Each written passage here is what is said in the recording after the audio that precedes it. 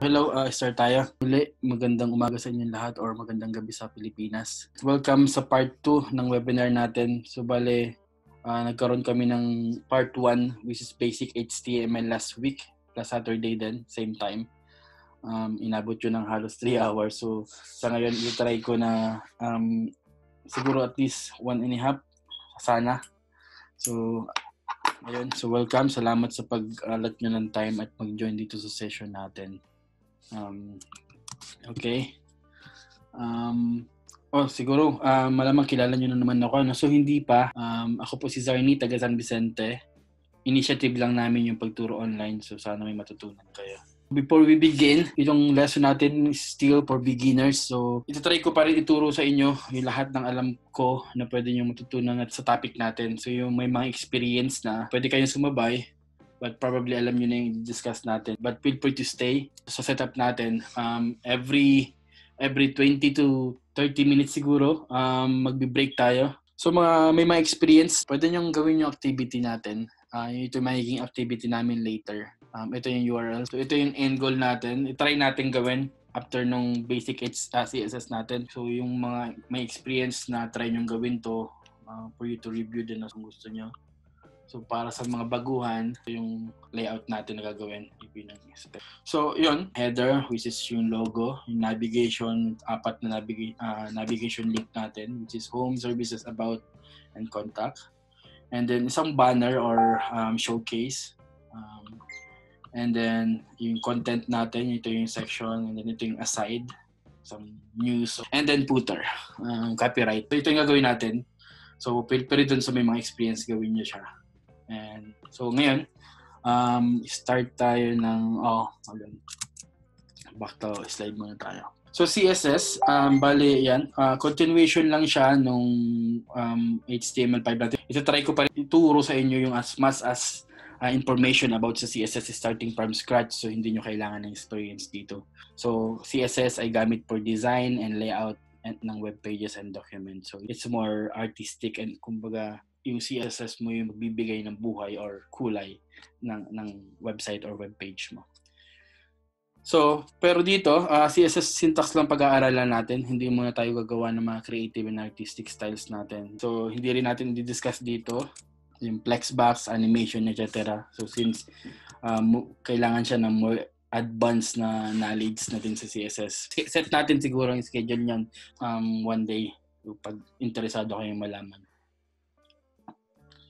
Alright, next slide. Okay, so what's CSS? CSS stands for Cascading Style Sheets. So gaya ng HTML, hindi rin siya programming language. So style sheet siya na pwede sabihin natin styling language. So lagi siyang kakambal ng HTML. Although pwede din siyang gamitin sa ibang markup like XHTML, XML, and SVG.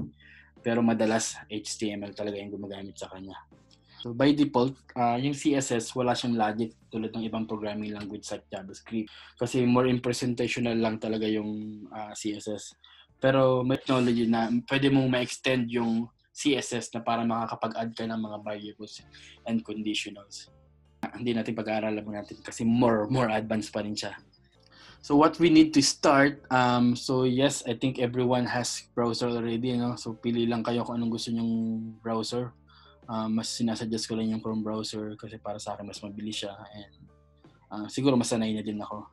And madaming options, may Safari, may Firefox, may Edge, and IE, Internet Explorer. So pero please wag nyong gamitin yan.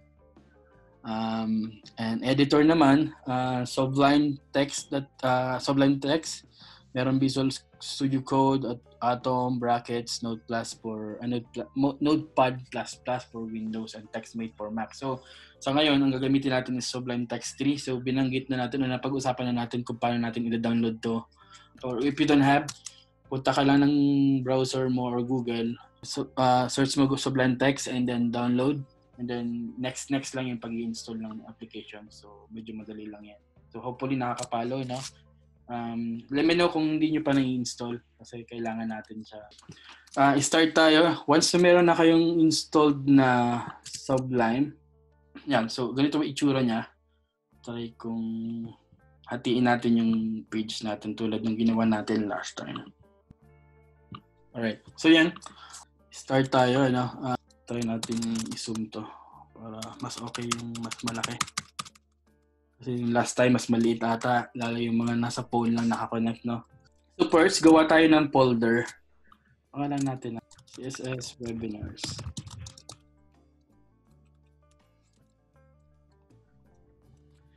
And then, inside ng webinars, lagay tayo ng dalawang folder. So, yung sabi ko nga, una gagawin natin cheat sheet.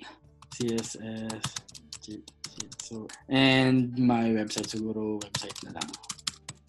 Dito natin ilalagay yung pinakita ko kanina. Itong page na to. Then, dito tayo sa loob. Dito tayo mag-start ng gagawin natin. So first, tulad ng ginawa natin sa HTML, so create tayo ng new file.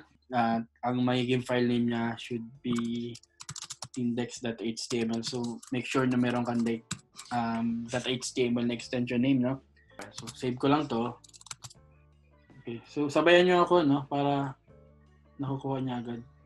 So dito ko siya lalagay sa last.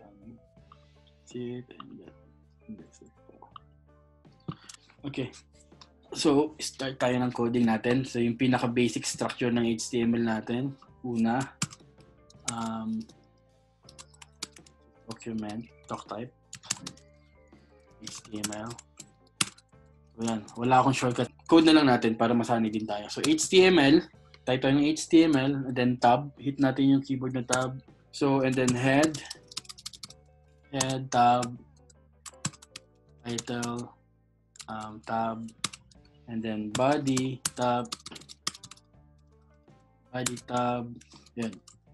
And then gawa tayo ng CSS, and then create na rin tayo ng bagong file saan natin nilalagay yung styles.css.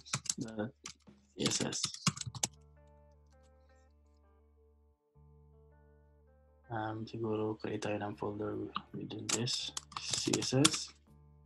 Lagay natin dyan yung sa loob niyan. Okay. Natin yan.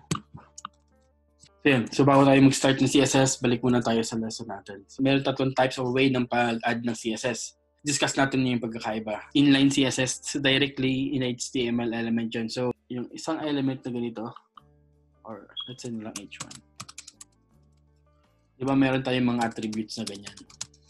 So yung inline CSS, so nag-add ka sa mismong HTML tag using style attribute. So pero isa-suggest ko, sobrang hindi siya magandang practice. Hindi siguro wala tayong nakikitang gumagamit nito sa mga professional websites.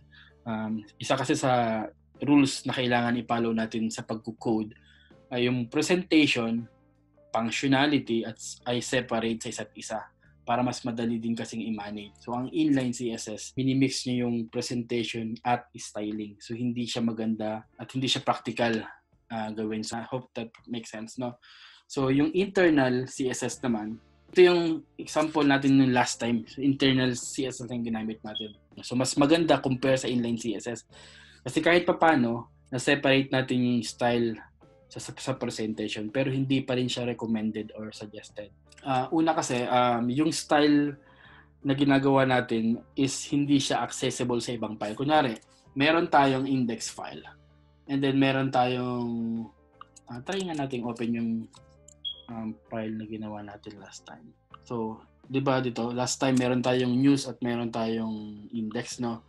So, yung ginawa natin na inline, inside, na ganyan, no? Yung internal, no? So yung whatever CSS na ginawa natin dito is para lang siya sa index.html. So pag meron tayong file na tulad ng news, hindi na siya accessible, hindi na siya magagamit sa news. So yeah, so bale so hindi siya kumbaga manageable. So and at the same time hindi ko rin kasi sinasuggest siya dahil the more na naglalagay tayo ng madaming selector at properties, humahaba yung code natin. So, ibig sabihin, yung file size ng file na HTML ay lumalaki. So, ibig sabihin, mas maganda kasi na slim lang yung or maliit lang yung file size natin, no? So, yeah. So, hope that makes sense. Yung internal, ito yung recommended ko, ano? Ito yung best options, kumbaga. Ito yung common na ginagamit ng mga developers. So, create ka lang ng .css na file na extension. Ililink mo lang siya sa HTML documents na gusto mo siyang gamitin. So, kahit anong .html file natin, so accessible na siya once na i-link mo lang siya, no? So, back tayo sa coding. Pagdali na natin itong style na to. Nakikita nyo yung screen ko, yung code, no? Okay naman. Ayan. So, lagay tayo ng H1. H1, let's say, hello world. Hello world. And then, lagay na rin natin yung, i-drag na rin natin yung ano dito, yung HTML. So, pag view ng ano natin, pag view ng page natin sa mga hindi pa alam or hindi nakalimutan, punta lang kayo dun mismo sa folder natin. Ito yung index file, no? Ito yung file na to. Drag nyo lang siya sa browser nyo, which is yung Chrome. Di ba merong automatic na magre-refresh yan na extension? Meron. Kailangan mo ng another tools. May ginagamit kasi ako ng tools na ganun. So lahat, pati yung sa CSS ko gumagana. So yung SAS kasi saka yung less na extended na technology, kailangan mo siyang i-compile para maging CSS output siya. Yung normal na CSS. Kasi i-compile mo siya. Yung tools na ginagamit ko, nag-automatic na ganun. Huwag muna natin pag-usapan yun kasi medyo advanced na yun. Saka na lang, pag medyo alam na natin yung basic ng mga ng pag-code ng HTML CSS, pag-aralan natin yung mga ganito. So, okay. So, meron tayong H1, no? So, yan. Try natin yung, bigay tayo ng example ng inline CSS, no? Para alam nyo kung anong gusto kong sabihin. So, yung inline CSS, lalagay tayo ng attribute style.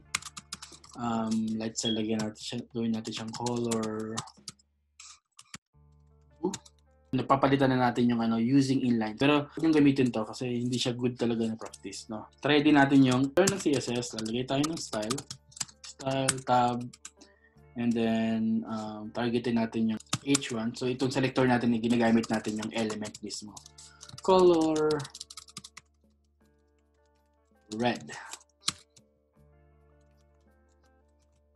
Okay. Yun. So yung sample ng external. Pero yung recommended natin, meron na tayong CSS style, no, na file. To make sure na yung file natin is .css file. I-link na natin siya. And then CSS / or / ba? Style.css.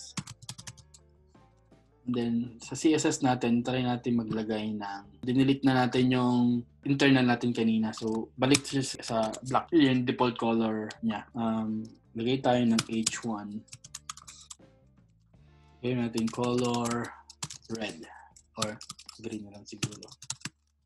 Ayan. So yun, gumagana na. So yun yung pagtetest ng CSS file natin kung tama. So balik tayo sa CSS. So yun, sabi ko nga, ito yung recommended natin, yung .css natin na external, no? Tingnan tayo sa slide natin. Ayun. So tingnan muna natin tong natin. Ito yung basic format ng selector. So meron tayong A dito. Ito yung pinaka-selector. Kumbaga ito yung element like sa case natin yung H1. And then meron tayong opening curly bracket. And then closing curly bracket. And then inside, meron tayong tinatawag na property name and then property value. So ito yung tinatawag na key value pairs. No? So yung key variables, separated siya ng colon. And then yung value, yung property value, kailangan mo siya laging i-close with semicolon. No? So I think that makes sense. No? Madali lang naman siya tandaan. So balik tayo sa coding na. Start tayo with body. Mabilis ba ako o mabagal? So sana nakakasabay. Try ko kasing bilisan. At the same time, nahihiya din ako dun sa mga bago natin. Tama lang yan. Tama lang. So yun. Pero yun nga, bear with me kasi baka tumagal tayo ng ilang oras na naman dito. Na-target ko si 1 hours pero we'll see. Gusto ko sanang magawa natin yung activity natin. O kaya pwede ko rin naman hanggang basic lang tayo and at the same time take home na lang. Try nyo gawin yung, ibibigay ko sa inyo yung image then try nyo gawin using sa napag-aralan natin yung HTML and CSS. No? Okay, so yeah, body, meaning tinatarget natin tong body, lahat ng nasa loob niya. Okay, so body, tinatarget natin tong lahat ng nasa loob ng body. Umpisa tayo sa background. Background color. Try natin ng gray siguro. F4. Yung tawag dito is hexacode. So, explain ko sa inyo later. And then, since ito natin yung color niya na dark gray or mid. Refresh natin. Kung napansin nyo, nag-darker yung background natin from white. So, and then next natin, umpisa na tayo dun sa, maglalagay tayo ng font size siguro. Font size. Ito yung mga common na nakikita yung declaration property sa inside ng body. No? So, Arial. Yung open ko. Arial. Pag walang nahanap na Arial, hahanapin nyo yung Helvetica. Isa sa paborito kong font to na ginagamit. Helvetica and then sans serif. Ito lang yung last options niya. No? Actually, hindi siya font size, sorry. Font family. So, yan. So, font family niya. And then, sabayan niyo ako. Yung para nakapag-code kayo. And then, font size. Let's say, set natin siya ng 16. So, yung PX, ibig sabihin pixels. Madaming units na pwede natin gamitin. Meron yan EM. Usually, yung EM ginagamit siya sa mga mobile responsive na web pages. So, yung mobile responsive tinatawag, magkaiba yung layout ng mismong desktop layout compare pag binuksan mo siya sa mobile mo. So, saka ko na lang explain yan. Manadaanan din naman natin yan. Sunod natin, font weight. So, yung pagbo-bold ng mga natin. Bold, ano pa ba? Pwede din numbers, 400. Pero keep na natin muna siya sa normal. Parang yung mga normal na font like paragraph is just normal font weight. And then, yeah, so yun yung pagde-declare natin ng font. Pero meron dyan shortcut na gagawin siyang isang property name lang. Like ganito. Font. Wait. Try muna natin refresh para nakikita nyo yung difference ito. Ayun. Nakikita nyo yun. Pixel ang laki ng natin pero dahil EM to. Bigyan natin pixel lang. Yan. So, meron tayong shortcut or shorthand ba tinatawag. So, una, yung weight. So, normal. And then, font size. And then, yung yung font family natin. Copy na lang natin to para mabilis. Ayan. Yun. So, pag ni-refresh natin to, walang pagbabago. Pero try natin tanggalin lahat. May nagbago. Ibalik natin yung shorthand lang. Ayan. So basically, same lang sila itong tatlo na to dito sa So, totoo lang, may preference ko pa rin yung ganito. Yung tatlo. So, konting lang naman. Pero, hindi ko siya di-delete, no? Same as above. No? Yung comment ng natin, ganito, ng CSS. So, to explain something. Okay?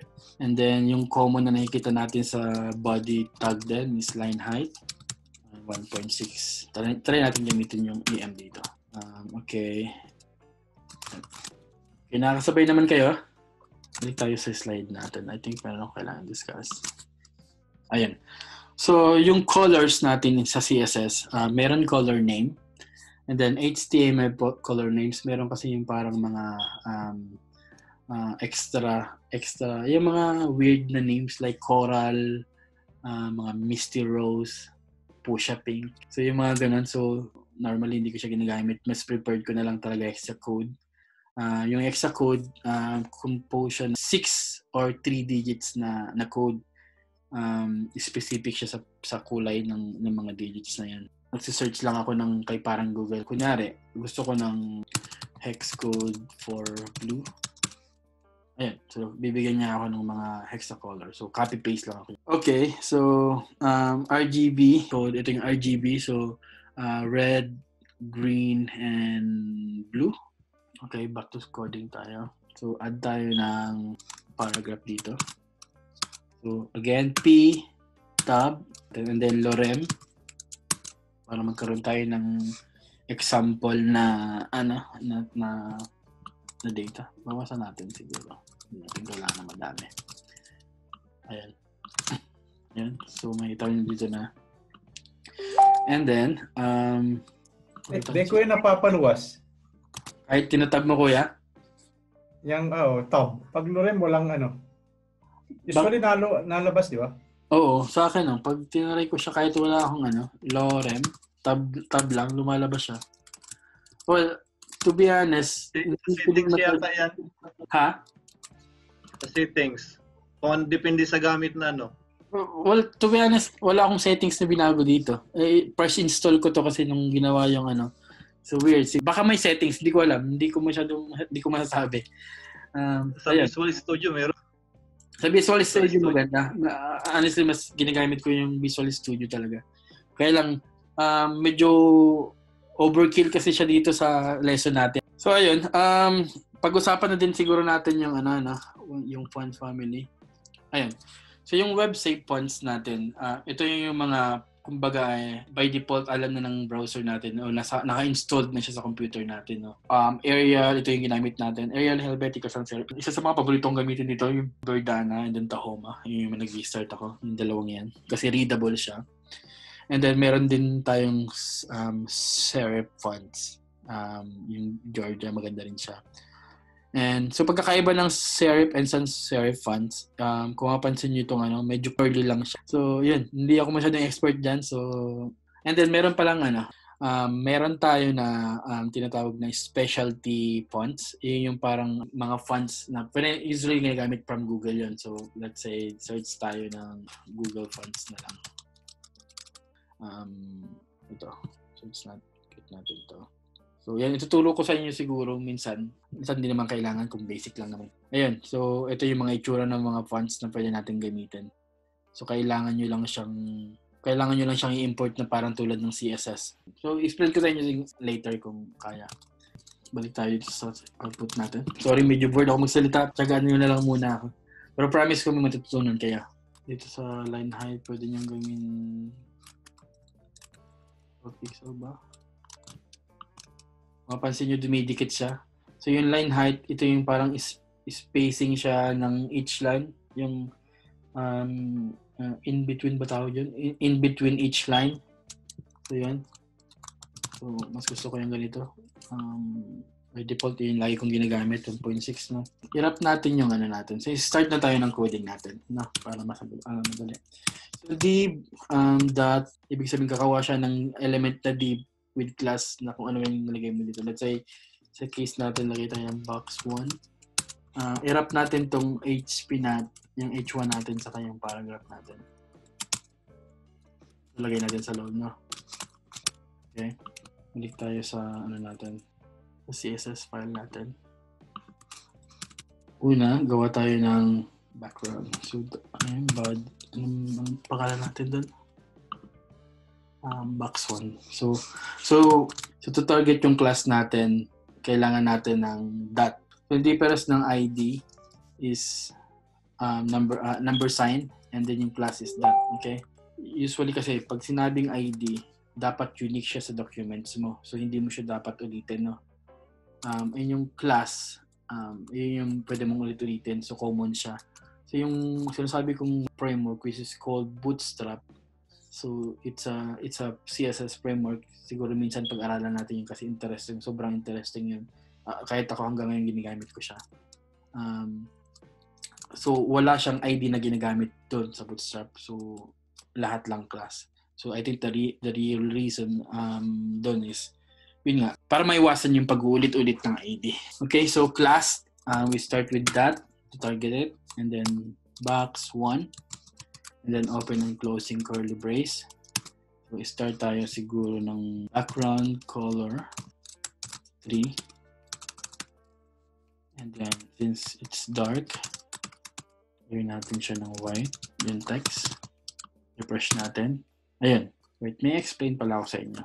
Gusto ko sana i-explain yung reset. Yung asterisk, parang tina-target niya lahat ng elements natin or yung buong HTML documents natin. And then, pwede tayo maglagay ng reset natin dito. Reset meaning, parang isa-set niya into 0 yung lahat ng mga spacing or yung margins and paddings niya. Mapansin niyo dito, yun. Nilagay niya lahat sa pinaka-edge nung ano. So, pero ngayon, comment out ko muna to. Nilagay na lang natin itong margin 0 dito sa body. Again, yung purpose ng asterisk natin, naglalagay tayo is to reset lang yan. So, may tinatawag tayong box model. Start tayo sa padding. Let's say mag-add tayo. Pakita ko sa inyo siguro. Add tayo ng padding. Up 10 pixel. Padding 10 pixel. Okay, hold on. Masyado nang mababa. 10 pixel. Pero ako, pag the way ako nagpo-format nito, kasi ang pagkakasunod-sunod dito is top, right, bottom, and left. So, ganun ko rin siya ginagawa para mas napapamiliarize ako. So, padding, left, right pala. 10 pixel. And then bottom, and then padding, left, 10 pixel. Ayan.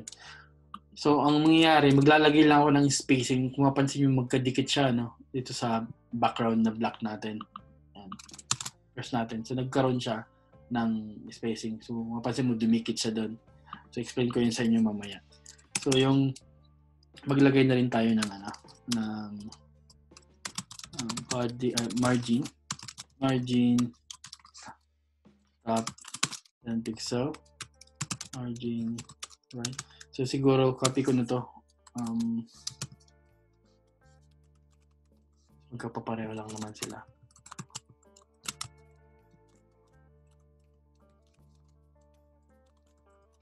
Then, rename ko na lang yung padding to margin. Ayan. Bumalik yung white space natin. No? So, yung box element natin, mag-add tayo ng isa pa. Border right 5 pixel solid red. Ayan. Kung mapapansin nyo, so yung border natin. So ito yung content natin. Ito yung padding natin. So may itong light blue. So yung green natin yung border. Ito yung border. Try natin siguro naman short hard ng border. 2 pixel solid red. Ayan. Pakita natin na. So yung border natin, pwede kasing kahit anong size niyan. So in our case, sinet ko siya ng 2 pixel na.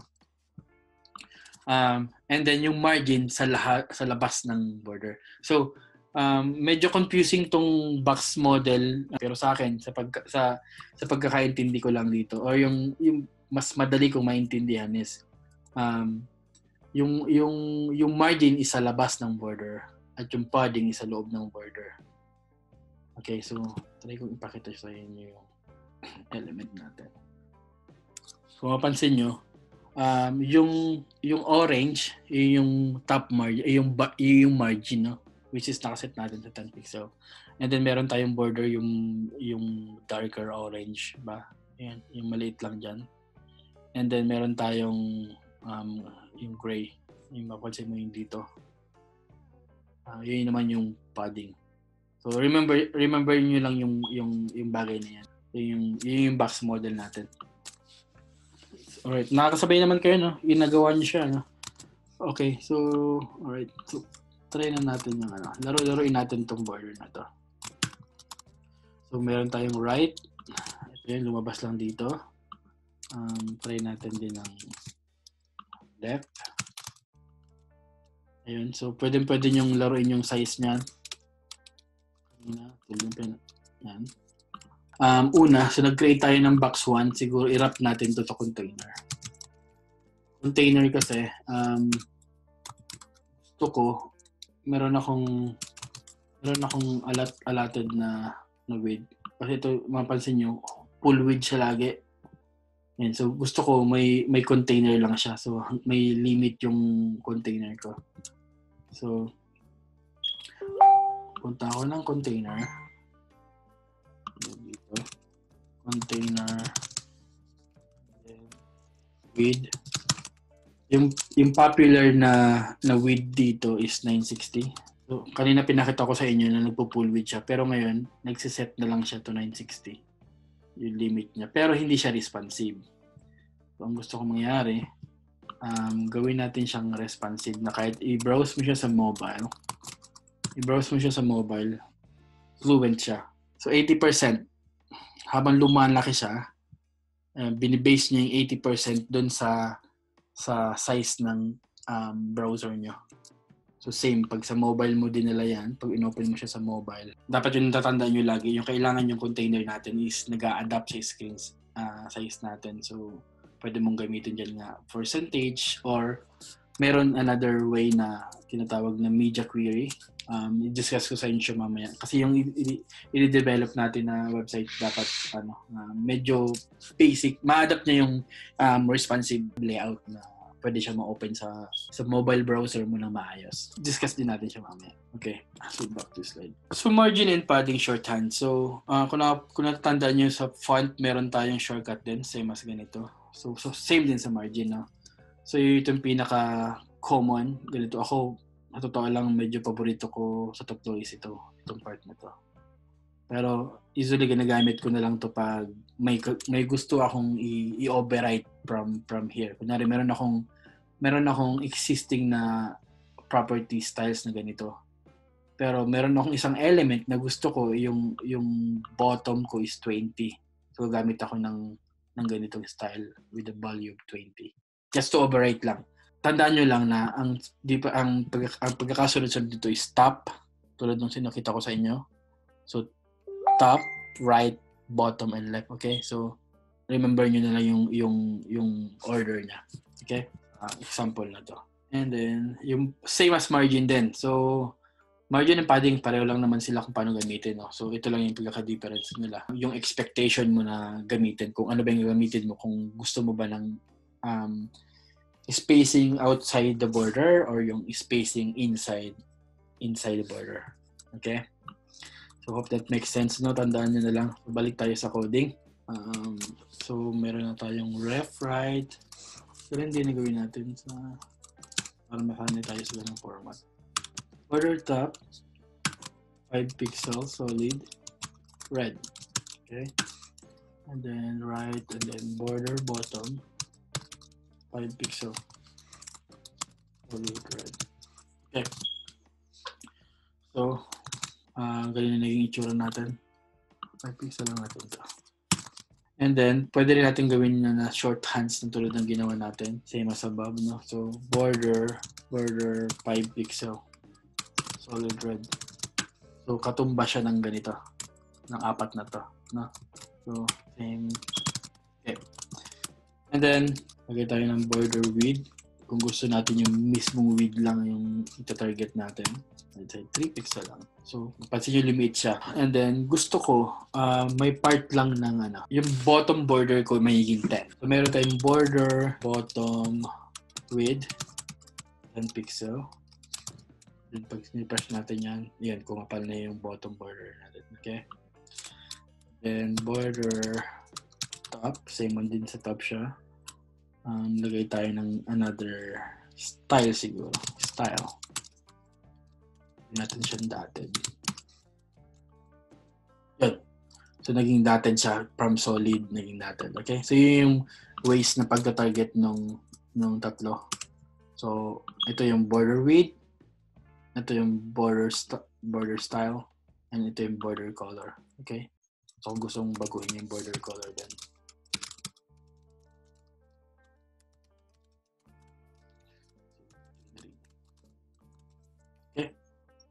Yeah. And then again, ito yung shorthands ng borders. I think naiintindihan nyo naman siya, no? Tanong lang kayo kung may tanong kayo. Gawin naman natin to. Ito yung shorthand naman ng margin is pwedeng ganito. Pwede nyo saan natin. 20 pixel and then 0. Meaning, yung dalawa, sa top or bottom is 20 pixel and 0 spacing siya sa left and right. So, refresh natin. Yan, dumikit siya doon dito. And then, may space tayo. Try natin muna daw siguro i-center to.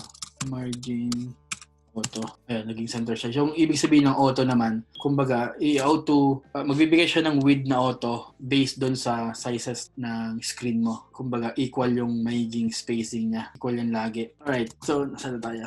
Div 1. So, siguro create tayo ng target natin yung H1 natin.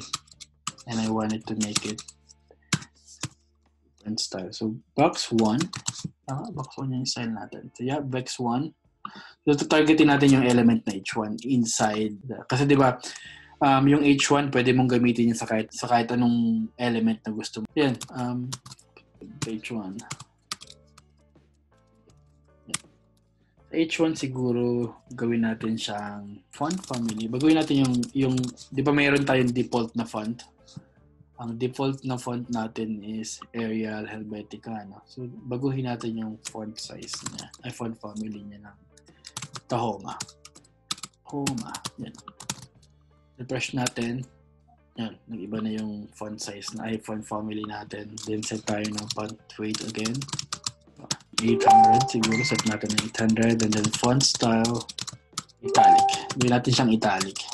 And then, ayan. Hopefully nakikita nyo yung difference, no? So, ang kailangan nyo lang naman tandaan nyo yung mga property name, no? So, and then kung paano yung format niya sa loob ng yung property value. So, siguro, I suggest na lagi nyo lang siyang gagawin. Kung gawa lang kayo ng mga sample na gusto nyo gawin na layout. Then, apply nyo lang yung mga properties na gusto nyo. And hanggat magiging familiar na kayo, magiging simple na lang sa inyo yung mga gagawin. No? Okay, dikit din tayo lagay tayo ng text decoration. Underline. Itong text decoration normally, yung by default ng mga links, di ba? Usually sa links may makikita kang line dito. Okay. Text transform uppercase. So, naging uppercase niya sa lahat. Okay, so remember, nasa H1 tayo ha. So, kahit anong gawin natin, sobrang daming properties dyan. Ito lang yung nagbabago. Okay? Ano pa ba? Since yung H1 kasi is a text, laruin natin yung mga properties na related sa text and families, fonts families, you know. Letter spacing, 0.2m. And then word spacing. Yun natin difference ito. So yung letter spacing, ito nyo yung naging difference, no? So nagkakaroon lang siya ng spacing sa kada letter niya. And then word spacing 1 em. Alright, so I think sana nakakasunod kayo, no? So 1 em, sinet natin yung word spacing ng 1 em. So word, ito yung word. So una naglagay tayo ng letter spacing. So kada letter meron tayong spacing na 0.2 em, em. And then sa word, itong word meron tayong spacing na 1 em. Okay? Save na ako lang, save. Sana yung ako mag-save lagi. So siguro next tayo. Copy natin yung box natin para magkaroon tayo ng another example. Ito. Copy lang natin to.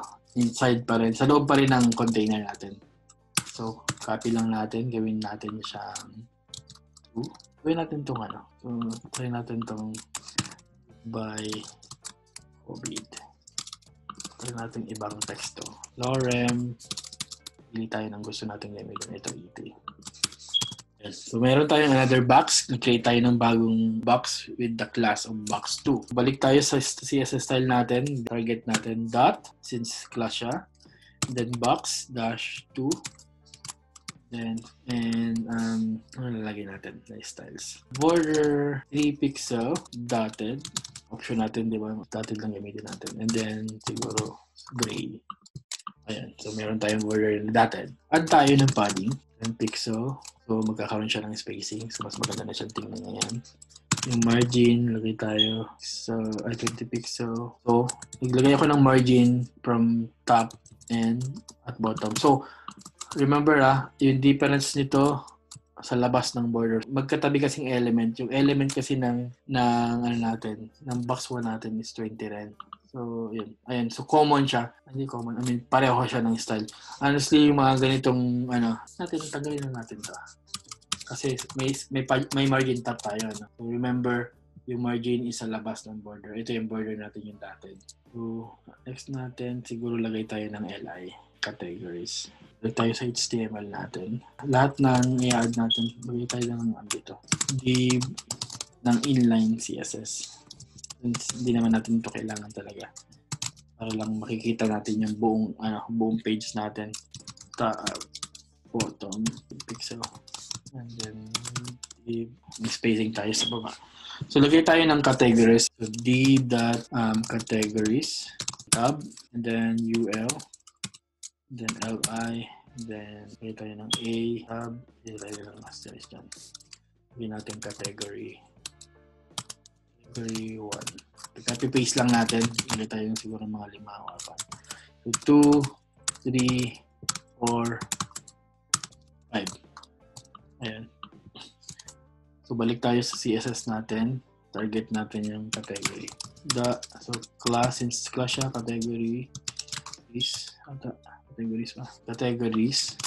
Then, lagay tayo ng, para nakikita natin, 1px, solid, gray. And so, may box tayo na by default ng UL, meron siyang sariling, sa browser natin, meron siyang sariling style.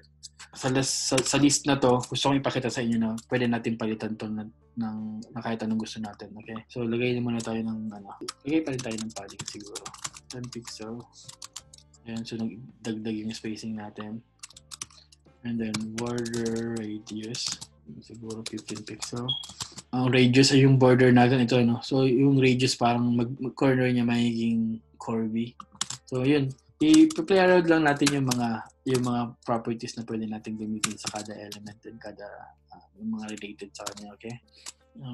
Wait, ano ba yung H2 natin? Meron ba tayong title din sa ano natin? Maglagay tayo ng title din sa category natin. H2, let's say categories. Then target natin yung H2, yung title natin. Categories, H2. Ito yung title natin. So, gusto ko lang siyang i-align sa center. So, align natin siya sa center. Target na natin yung UL and LI natin sa CSS. Gusto ko kasing pakita sa inyo na mag-add tayo ng instead of that, yung default ng browser na list type. Gusto ko image. So, categories, UL. Reset natin siya padding 0. Ayan. And then, lagay tayo ng siguro list type. Gawin natin square. Ayan. From default na circle, naging square siya. And then, list style siguro, isa pa mga options, no? So, wala siya. Mawawala yung styles natin. So, inoperate lang niya yung dating styles na from square to none. So, yeah, isa yan sa way na pag-ooperate. Okay, balik tayo sa, natin. Sabi na tayo. Category. Pagitin natin padding. Antayin ng spacing sa bottom para gusto ko mag-spacing pa dito. Siguro 6 pixel. And then border bottom dotted 1 pixel. Refresh natin. Dotted. Yan. So meron tayong ganitong style. Yung dotted style natin. And then list style. So, dalawang way, no? Tinanggal natin yung style natin. Pwede tayo mag-add dito ng style. So, dito natin set yung pero gusto ko, usually naglalagay ako ng styles ko sa LI mismo. So, ang gamitin nating style is image. Okay? So, image file. So, pag image file, maglalagay tayo ng URL and then quote dot meaning pakita ko yung file sa inyo. Di ba ito yung pinaka-root folder natin. No? Ito yung HTML5 which is ito. And then yung CSS file natin nasa loob ng isang folder. So, ibig sabihin, hindi sila in the same root, no? Hindi sila in the same file. So, create tayo ng another folder named images. Dito natin lalagay yung mga images natin. So, in that case, kaya kung meron tayong dot, ibig sabihin, ito yung style natin, babalik tayo ng isa. Yung dot. Babalik tayo ng isa para mapunta tayo sa folder. And then, once we are here, papasok tayo sa images na folder. Okay? Hanap tayo ng iba. Check.png siguro. And then close natin yan. Since wala tayong file na to, wala.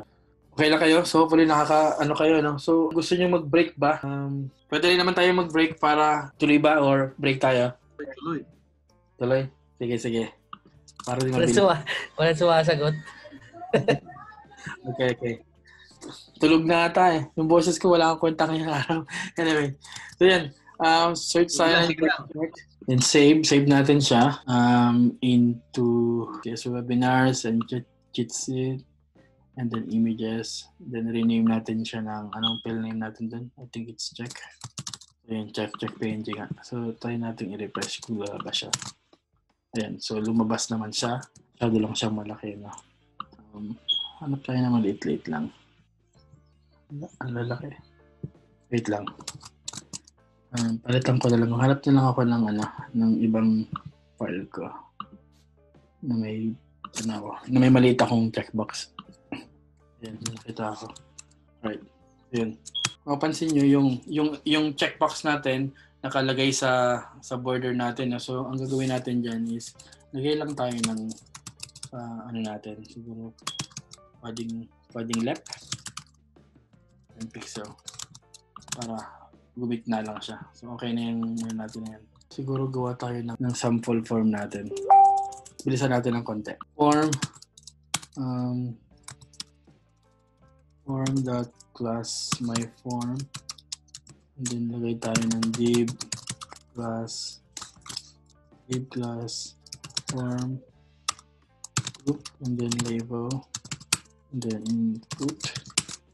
Then, so gagawa tayo ng form dito. So name, lagay itong required to sa input natin. So lagyan na lang natin ito ng name. Then copy paste na lang natin. Okay, email. Message. Then sa message natin, gawin natin siyang text area. Okay. Hopefully nakaka-follow naman kayo na. So, copy-paste lang yung iba. Okay. So, first nagawa ako ng div na may class na form group. Sa loob nito, meron akong dalawang element which is label and then input. Then, kinapi ko lang siya. Create ako ng bago ng email. Kinapi ko siya ulit, create ako ng for message. For instead of input, nagawa ako ng text area. So, napag-usapan naman namin to sa HTML lesson namin last time. Okay. Refresh natin. So, ganyan yung itsura ng form natin. Okay? Wait, gawa tayo siya ng input class button. So, may submit siya. Tapos yung value niya. Yung value na attribute, yung label na nakalagay sa button. In our case, submit lang din. Alright, so balik tayo sa CSS natin. I think it's my form. Okay. And then, lagay tayo ng padding. 10 pixel. 20 pixel siguro. Ayan. Targetin natin yung form group. Meron tayong form group. Copy na lang natin ito para sure. So, form group. Lagay tayo ng padding, bottom, 15 siguro, 15 pixel. So yun, may spacing na tayo sa kada form natin. Lagay tayo ng label. So yun, since form siya, gusto kong targetin yung form group and labels and inputs inside the my form na form natin. Inside lang dito. So ilalagay natin siya first muna. Okay, so alam natin na tina-target natin is my form element and then lahat ng form group sa loob ng my form element. Same with label as well. Okay, gawin na lang natin siyang display block. So display block, napag-usapan natin din last time. So ginagawa niya itong ganitong style, meaning inline siya, no? So ang gusto ko mangyari itong name element, yung label na element na name is maging block element siya. So meaning itong text field magbababa siya. Okay? Refresh, save and refresh natin. Ayan, bumaba siya. And then targetin natin yung mga input natin. My form. Ito na mababa. Okay, so my form input and put natin padding. Siguro 8 pixel and then width 100%. Okay, So gusto ko mangyari, maglalagay pa ako ng extra another padding sa loob ng text field natin. And then, gusto ko 100% yung width na ikukunin niya. Okay? So refresh natin. Kung mapapansin nyo, gumana yung input.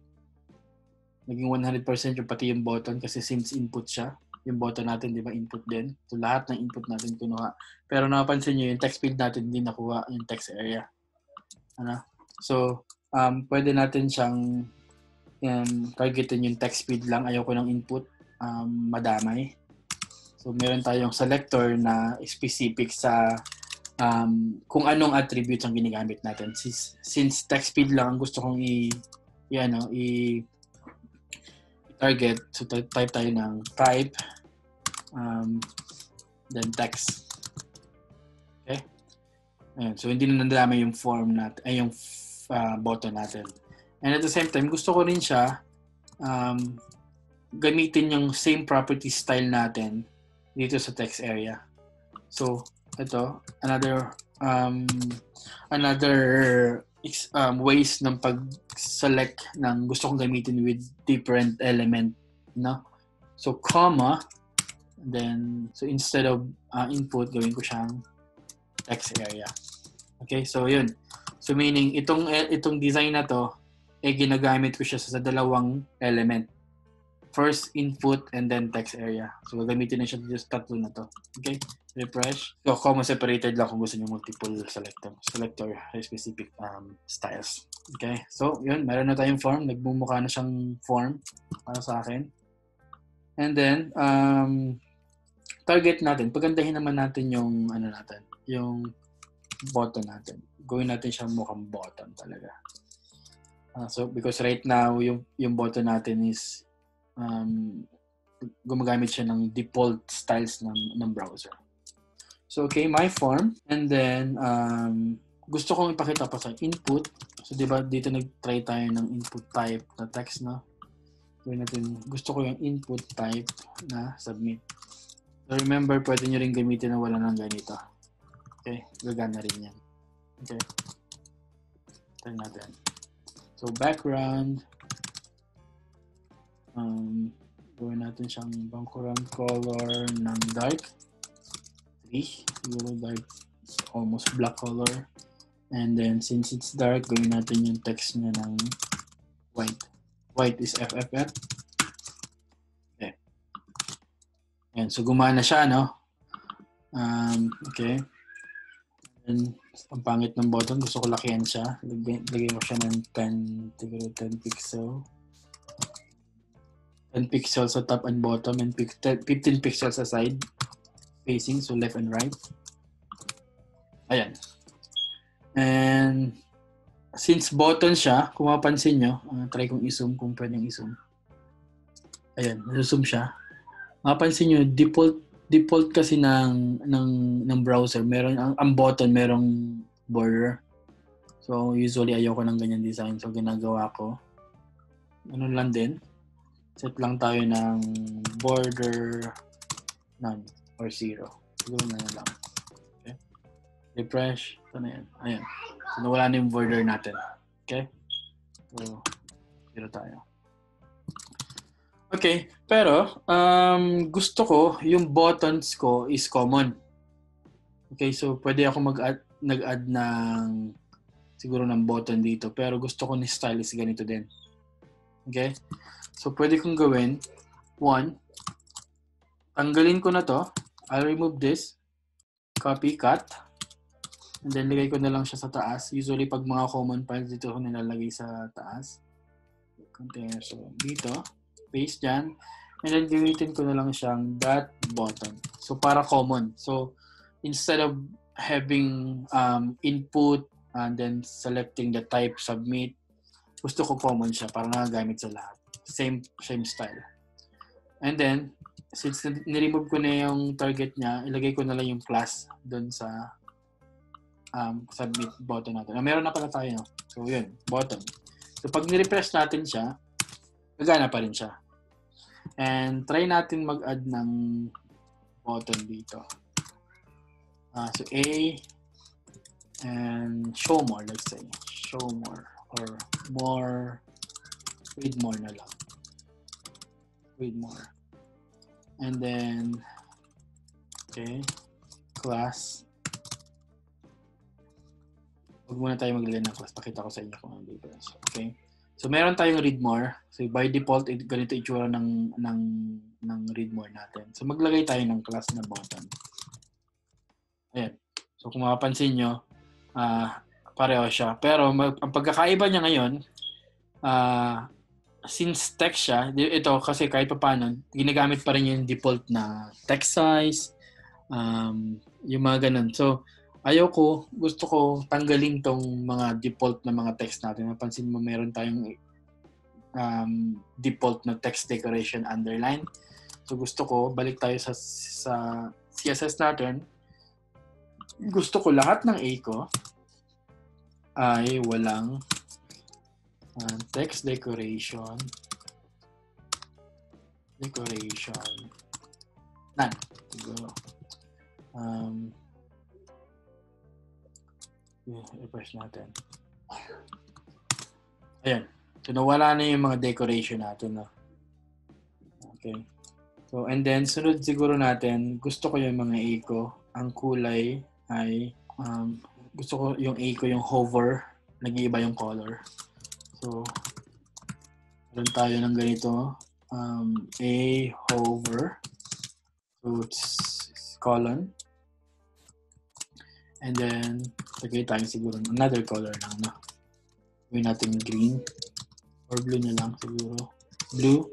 And then, lagay natin dito sa lahat ng mga color natin ng A natin is, let's say, red. So, yung A natin is red at nawala yung decoration none. Okay?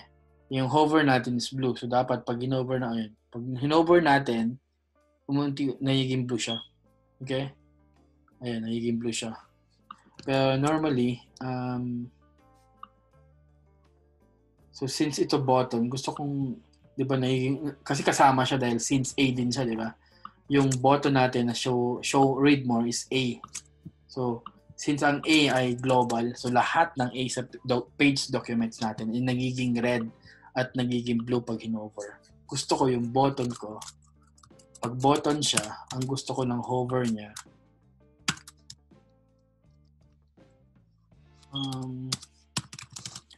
still white. So, common pa rin yung white natin na text. So, gusto ko white din. Siguro, i-light lang natin yung background. Gawin natin 9. Pero, same pa rin. Hindi na natin kailangan declare yung color kasi common pa rin sa button. Dito pa rin yung button. So, common pa rin. So, lahat ng common, gagamitin niya pa rin dito. Pero, ang ginamit ko lang, kung mapansin mo, nilagay ko lang dito is color kasi ino-override ko lang yung first na styles na. Okay?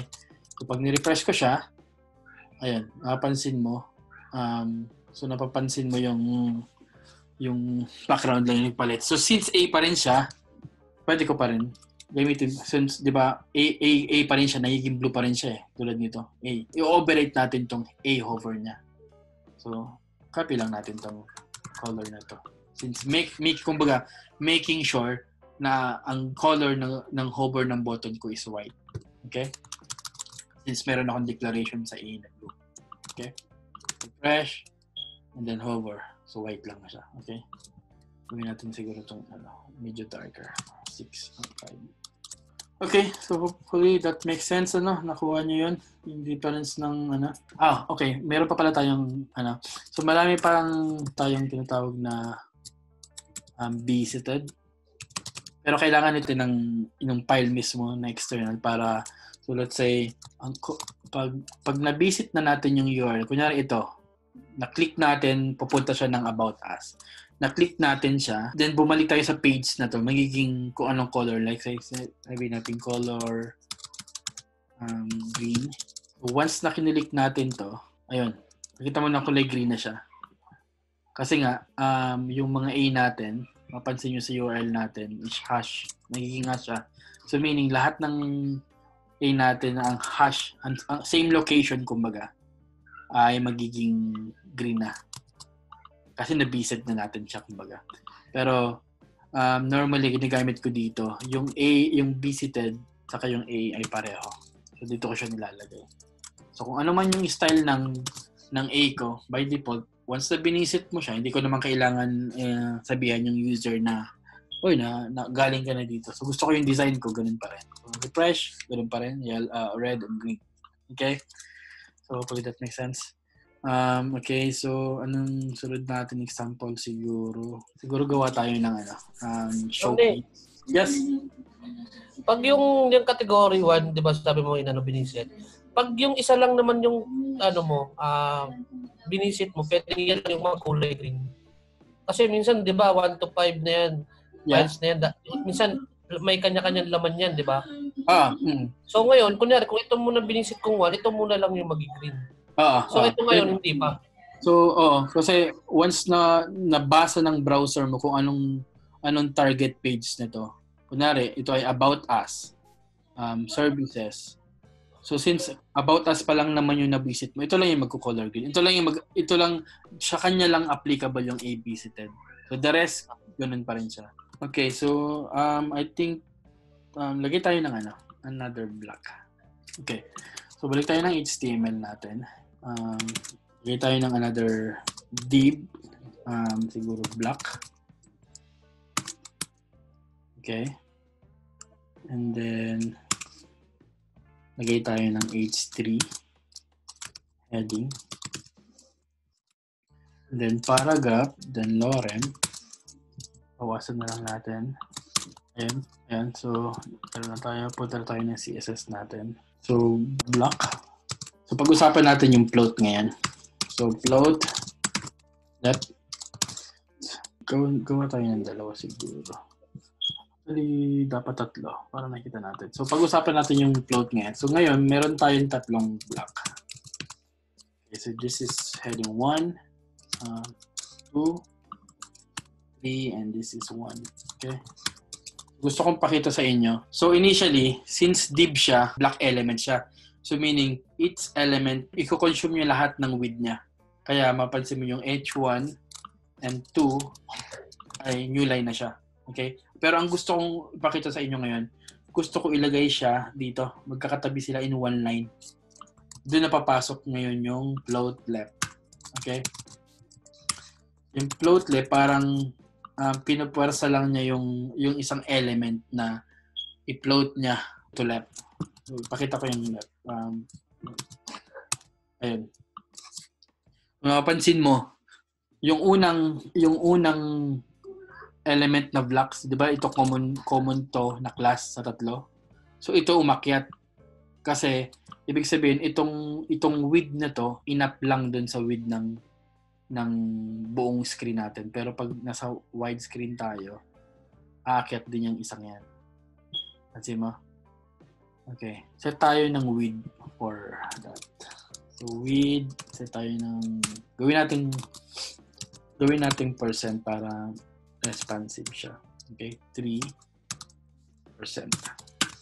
Yun. So, nag-cache sa lahat, no? So, in one line na siya, regardless sa size niya. No? So, kumbaga, sinasabi ko sa browser ko na, okay, itong block na to, gawin ko siyang magkakatabi.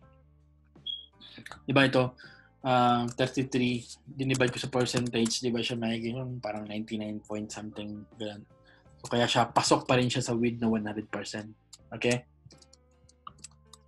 Tapos, maglagay ako ng border para makita natin yung 1px solid gray. Ayan. So since napansin niyo bumaba siya dahil nga meron ako 1 pixel. So ibig sabihin sa 3 na 'yan, sa isang div block, meron akong inad na kumbaga 33.3% na width plus 2 pixel kasi nga 1 and 2, di ba? 1 and 2. So each block meron siyang additional 2 pixel. Kaya hindi na siya nagkasya dun sa 100% na width niya. So, and then lagay muna tayo ng padding para makita natin. Ayan. So, gawin lang natin tong 10. Kung mapansin nyo, yung width na 33 plus 2 pixel plus 20 pixel. Kasi nga, so kumbaga, lumaki ulit, nag-a-add siya dito sa width na sinet natin. So, gusto ko, ang mangyari, gusto ko pasok pa rin siya sa 100% na width. So, regardless kung may padding ako, so ang mangyayari, gusto ko, liliit lang itong, mag-add ako ng border at the same time padding, pero within the limit ng width na sinet ko. To be able to have that, meron tayong properties na pwedeng gamitin called back sizing. And then border box. Okay. Ayan. So, parang I think naintindihan nyo naman yung gamit nito. So, kumbaga, sinet ko lang yung width ko, which is ito, is 33.3%, 1 pixel, and 20 pixel na padding, pero within the limit ng width. So, kumbaga, nag-add ako ng kahit ano. So, mag-add ako ng gawin kong 20 yan, hindi magbabago yung width ko. Ito. Mapapansin, ito yung mouse ko. I-press ko yan, nandun pa rin ako, pero nag-add ako ng 20 dito. So, that makes sense? Naintindihan nyo yan? May question kayo doon? Break muna tayo.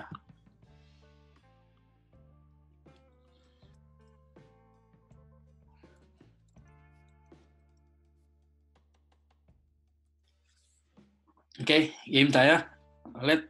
Itong ganitong klase ng layout, meron isang, kumbaga, advanced CSS din. They call Flexbox. Yung first slide ko na hindi natin pag-aaralan. Pero yun nga, yung ganitong klase ng layout, diba, madalas nyo nakikita to sa mga news or pricing packages, ganitong layout siya. So, using Flexbox, mas madali mo siya magagawa kung gusto ko na ito naka-top right, ito naka-top vertically aligned siya sa bottom. Yung mga ganun. So, madami siyang way na mas madaling gawin sa Flexbox. Pero, kailangan medyo solid na yung understanding mo sa CSS to start with Flexbox. Okay. So, since float itong block natin, yung div block natin, kailangan natin ng popular siya sa name na clearpix. So, usually kasi pag nag-float ka ng element, yung susunod, di ba, usually natandaan nyo kanina, nung wala pa tayong nakaset na width, yung heading to, pumunta siya dito sa katabi ng head 1, pero yung head 3 nasa baba pa rin siya. So, ibig sabihin, once na mag-float ka ng element, yung katabing element niya, ipuporsa niya na umakyat din or tumabi sa kanya. Okay, so kailangan natin siya ng clearpix para to clear it. So, usually, ganito gagawin natin. So, div.clearpix. And then, punta tayo ng CSS natin. Siguro somewhere in, ito after ng button. So, .clearpix. And then, i-clear lang natin yung pag-float niya. Okay? Yan. So, para kasi, yung susunod na element natin, hindi umakyat. So, gawa tayo ng another, another block. So, div.main block. I-add tayo ng, let's say, wala muna ito. Panakita ko sa inyo kung hindi yung clearpix. Lagay mo, comment out muna natin siya. So, h2, and then heading, p, and then lorem, and then lagay tayo ulit ng, sidebar. So, div.sidebar, enter. Yan sa side na natin, meron lang tayong element na paragraph element. And then lorem ulit. Ayan. Since naka-float yung huling element, tumaas din yung kinuha niya yung buong width niya, pero dumikit din yung sunod na element, which is yung main block natin na element. So, ito yung makikita natin sa output, yung h to dumikit. So, pag nilagay natin yung h, binalik natin yung clearpix, magkakaroon na siya ng spacing. Kasi since yung H2 kasi by default, meron yan sariling margin. So, gawin natin, yung block natin, gawin natin siya parang target natin na activity. Okay? So, main block. And then float right with 30%. Siguro lagay tayo ng gawin natin tong 70 kasi gawin natin yung sidebar natin ng sidebar float right and then with 30%. Ito yung gawin natin right. Ito naman ay left. Sidebar, gawa tayo ng background. Kung mapansin mo, ito yung kailangan natin na code doon sa activity na gagawin natin. Ito. Kasi hindi na natin ito madidiscuss siguro ngayon kasi masyadong matagal yung lesson natin. Take home nyo na lang, tapos gawin natin. And then susunod na meeting natin, gagawin natin siya from scratch. Then compare nyo na lang yung ginawa nyo. Okay? Siguro, ito mabilis na lang. Gagawa kami niyan. Oo, gagawa kayo nito. Okay, so main block, float rep, refresh natin. Ayun, kung napansin nyo, hindi kasya yung dalawa. Dapat itong sidebar na to nakalagay dito sa katabi niya. Dahil din nga yung tulad ng paborito nating gawin kasi nga meron tayong 70% the width plus 15%, so bali 30% siya na additional dito sa 70%. Kaya hindi niya tsaka siya sa 100% na width. So lagay tayo ng paborito natin na box, sizing border box. So para ang limit lang niya is 70. So regardless kung mag-add tayo ng additional spacing na padding, margins, and borders, 70 lang yung maximum niya. Okay? Same din dito sa sidebar natin. Sorry, hindi ko natapos tong color ko. So naglagay ako ng background color para mas malinaw. So since dark color siya, maglalagay ako ng color na white. Alright, so I think lagay na lang tayo ng additional pampaganda dito. Pwedeng 15 pixel para may spacing siya sa around niya. So ayun, kung mapapansin nyo, parang nakadikit pa rin siya. Hindi na natin kailangan ng clear pics dyan kasi nga totally yung ano naman natin okay na. Pakita ko sa inyo. Clear pics, sidebar. Kung tutusin mo, nakadikit siya pero kung wala kasing clear pics, kakainin ng float yung margins nito. Di ba may margins? Kanina nakadikit yung headings dito. So ngayon, kailangan din natin yung clear pics natin since naka-float yung dalawang element na to. So kailangan pa rin natin mag-add ng div clear pics. Okay? Gawa tayo ng siguro parang showcase or banner. Parang ganito. So gawa tayong showcase. Halo ko yung CSS. And then sa loob nito, meron akong hello. Siguro H1. Hello. So remember H1 yung ginamit ko dito. And then H1 din ako dito sa somewhere dito yung hello world ko. Pero under siya ng box 1. So malaya kang gumamit ng another H1. Pero sa CSS mo, yung H1 na design dito, na target dito, yung H1 na property styles na ginawa ko is para lang doon sa mga H1 na inside box 1. Okay? Remember that. And gawa tayo ng H2 ulit. And then siguro hello, goodbye na lang. Refresh natin. So wala lang. So normal lang siya. No? Punta tayo ng CSS natin. So gusto ko sa CSS ko. Wait, explain ko na muna siguro sa inyo yung I think meron pa akong slides na natitira. Ayan. So yung difference ng positioning sa CSS, ito na siguro yung last slide ko. Yung static, kumbaga, ito yung default ng browser. So kung hindi ka nag-assign ng position sa element mo, ito yung gagamitin niya.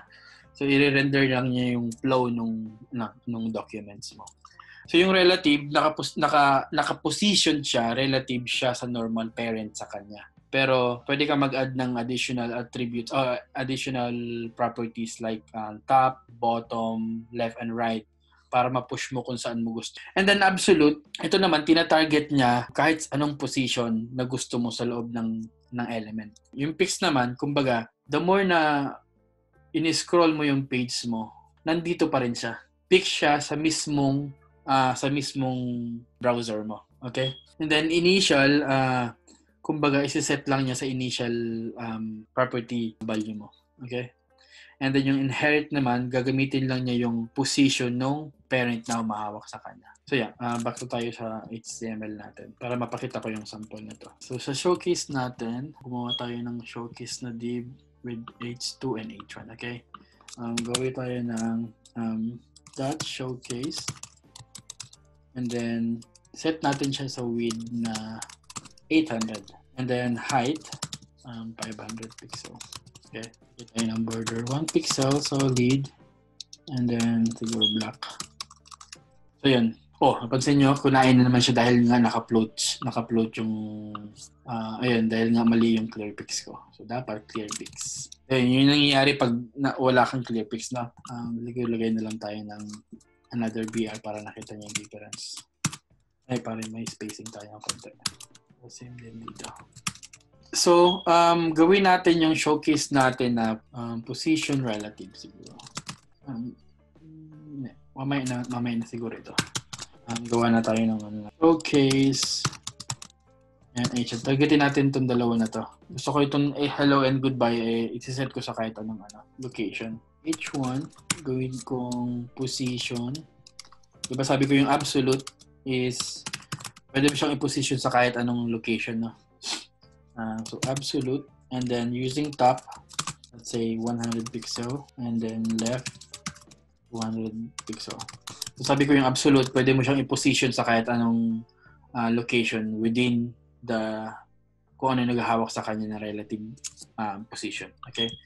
So since wala tayong position relative pa ngayon sa showcase natin, siguro ina-expect natin yung hello is somewhere here. Pero pag sinave natin, refresh natin, wala siya. Dahil nga, yung showcase natin, walang humahawak. Kaya ito kasi, masasabi natin kakambal niya yung position relative.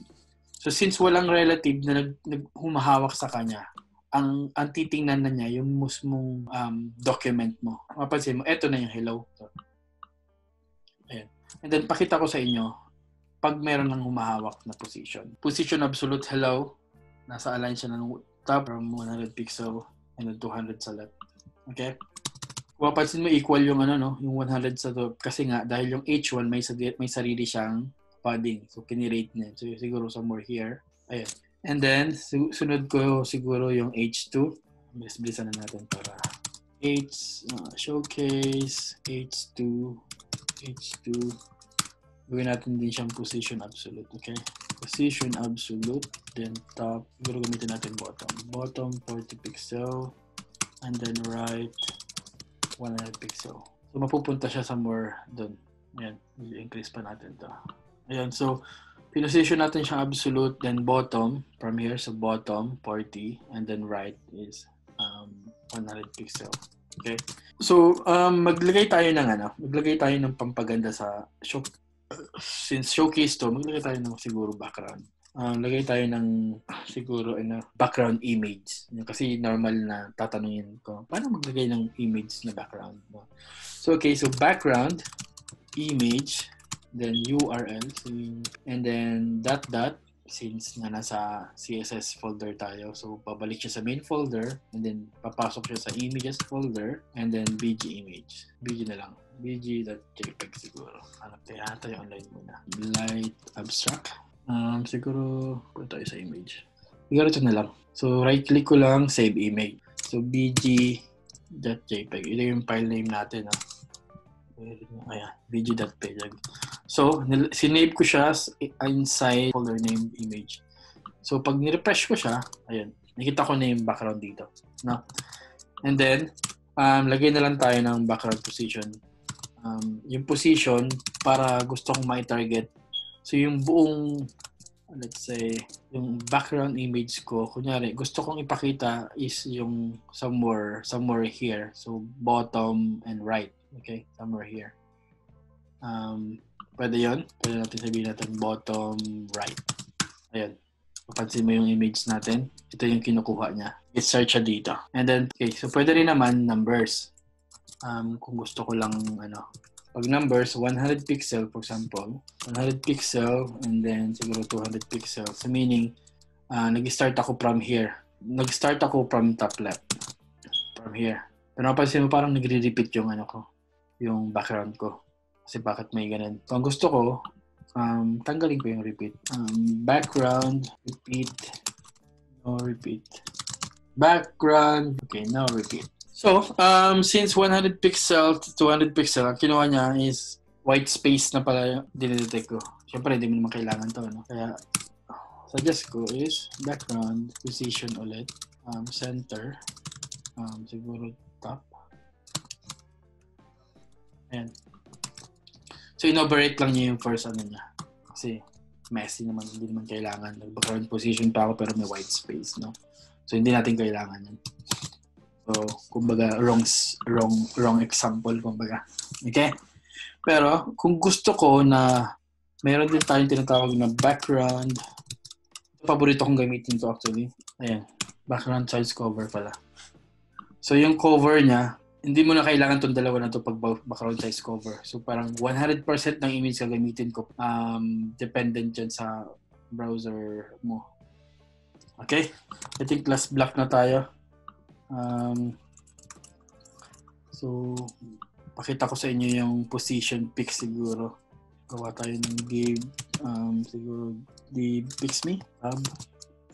And then, hindi na lang div, siguro ano na lang, A na lang. And then, class, lagyan na lang natin ang class na picks me.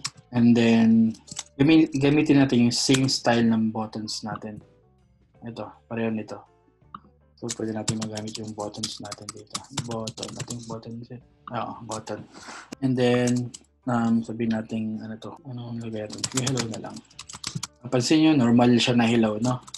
Pero sa CSS natin, ang gagawin natin, maglalagay tayo ng picks me since is class.